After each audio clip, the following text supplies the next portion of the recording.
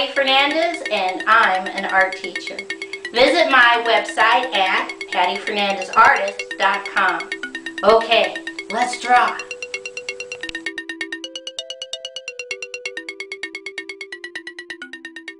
Today's project is how to draw a bouncing bunny. I'm going to take two fingers in the center at the top and I'm going to put a dot right underneath. And from that dot, going towards the left, I draw a curved line out, in, come back to the dot. On the right, curved line out, in. I'm going to leave both these lines floating. I come back over here on the right and I draw a big curved line out, in, connect. And on the left hand side I draw another big curved line up, out, in, connect. Now I come back to the right side and right at this point I draw a curved line in, connect. And right here on the left at the top I draw a curved line down, connect. I come inside my space and I draw a curved line on the left, curved line on the right. Right in the middle, I put a dot. Right underneath, big curved line. Then I go 1, 2 on straight lines on the right, 1, 2, 3 straight lines on the left. Now I come back to the left-hand side right here at this point and I draw a big curved line down, up, and connect on the right. I come back to this point on the left and I draw a curved line out, in, connect on the left. Come on the right-hand side, curved line out, in, connect on the right. Now I come back on the left on the bottom and I draw a curved line down, curved line up, connect on the left. Come on the right hand side, draw a curved line out, in, up, connect on the right.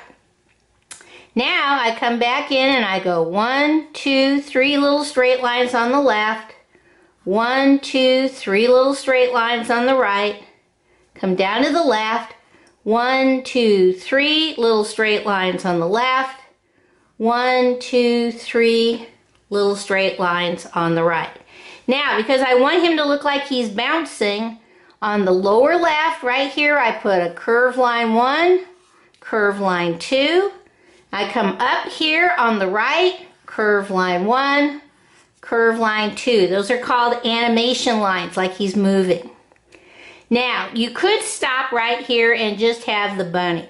But if you wanted to do some Easter eggs in the background, put a dot on the upper left, draw a curved line out, around, up, connect. Come down here on the bottom, put a dot, draw a curved line down, around, up, connect. And let's do one more down here on the right. Put a dot, curved line out, around, up, connect. Come back to the first one and just go wavy, wavy, wavy line 1, wavy, wavy, wavy line 2, wavy, wavy line 3.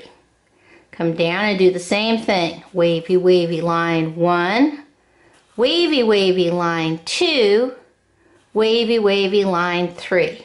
And over here on the right, wavy, wavy, wavy line 1, wavy, wavy line 2, wavy, wavy, wavy line 3. Okay, looks like now we are ready to color. Let's see how we're going to do that. Okay, coloring this bouncing bunny is easy because this section of the left part of his ear should be pink. And this section of the right ear should also be pink. And then I would leave him alone. He's a white bunny.